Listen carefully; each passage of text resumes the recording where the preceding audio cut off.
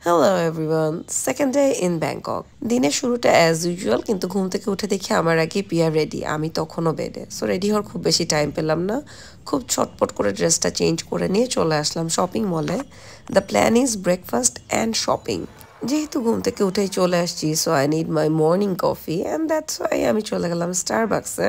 স্টারবাক্সে অবশ্য আমার দেশের বাইরে থাকলে কফির থেকে বেশি মাচা মাচা লাটে আর মাচা চিলার খাওয়া হয়। And I tried something new on their menu, মাচা উইথ হানি, যেটা আমার একেবারেই পছন্দ হয়নি। এনিওয়েজ পিয়া ব্রাঞ্চ করতে বসে গেছিল, ওকে খুঁজতে গেলাম অ্যান্ড খুঁজে পাচ্ছিলাম না। অ্যান্ড জাস্ট সি, আমি ব্লগটা এডিট করতে যেয়ে দেখলাম অ্যাকচুয়ালি ও আমার ক্যামেরায় আছে, বাট আমার চোখে ধরা পড়েনি। সো আমি হাঁটতে হাঁটতে হাঁটতে হাঁটতে রোডের শেষ মাথা পর্যন্ত গেলাম এবং ওকে খুঁজে পাচ্ছিলাম না। দেন সিরিয়াসলি এতটুকু জায়গার মধ্যে আমরা লাইভ লোকেশন অন করে যে আবার পিছিয়ে দেখি, হ্যাঁ ওখানেই আরও দুজনের সাথে টেবিল শেয়ার করে ব্রাঞ্চ করছে। সো আমিও যে আমার খাবার দাবার নিয়ে নিলাম, চটপট করে দুজন ব্রাঞ্চ করে ফেললাম। ব্যাংককের এই স্ট্রিট ফুডগুলো খুবই মজা। এরপরে আমরা চলে গেলাম একটা গার্লি ডে সেলিব্রেট করতে, যেখানে নেইলস করা হয়, হেয়ার বিটস করা হয় এবং এখানে সব কালারফুল ফ্যাশনেবল জিনিসগুলো আছে। অনেক অপশানস এখানে, অনেক কিছু করার। তার আগেই আমি চলে গেলাম নেইলস করতে। আমরা দুজন একই সাথে লাক্সারি নেইলস থেকে নেইলস করলাম। আমি করলাম ফ্রেঞ্চ ম্যানিকিওর।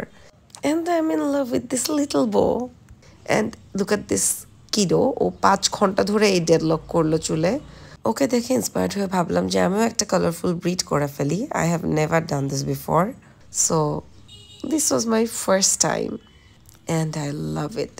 আমার খুবই পছন্দ হয়েছিল। এরপরে আরও কিছুক্ষণ শপিং মলে ঘুরে এক গাদা শপিং করে আমরা টুকটুকে করে হোটেলে রওনা দিলাম। অ্যান্ড অফকোর্স ব্যাংককে গেলে আম তো খেতেই হবে। আর ব্যাংককের রাস্তায় চিৎকার করে করে বাংলা গান গেতে গেতে হোটেলে যেয়ে আমরা ফিল করলাম খুবই ক্ষুধা লেগেছে। সো কোনো রকম চেঞ্জ করে নেমে আসলাম স্ট্রিট ফুড হপিং করতে।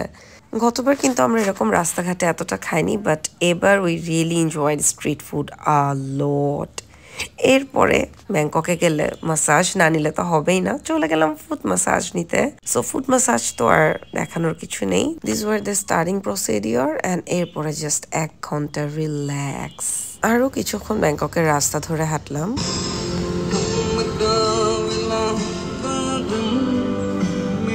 ব্যাংককের রাস্তার এই জিনিসগুলো খুবই ভালো লাগে, যে যে যার যার মতো অনেক ডিফারেন্ট ডিফারেন্ট লাইফ দেখা যায় এখানে।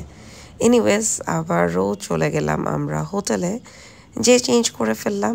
আমাদের গন্তব্য একটা রুফটপ ক্লাব, 46 ফ্লোরের উপর। This clubs name is Chupa. এখান থেকে ভিউটা এত সুন্দর ছিল, অ্যান্ড ভিতরের থিমটাও একটা গ্যালাক্সি থিম, খুবই নাইস একটা এনভায়রনমেন্ট। এরপরে আমরা চলে গেলাম একদম ডিজের সামনে। ওখানে একটা আলাদা লাইট জোন ছিল, সেখানে যে আমরা কিছুক্ষণ নাচানাচি করলাম। দুজনের কেউই তেমন ভালো নাচতে পারি না, সো মোটামুটি মিউজিকের সাথে লাফালাফি করে বেরোয় আসলাম ক্লাব থেকে।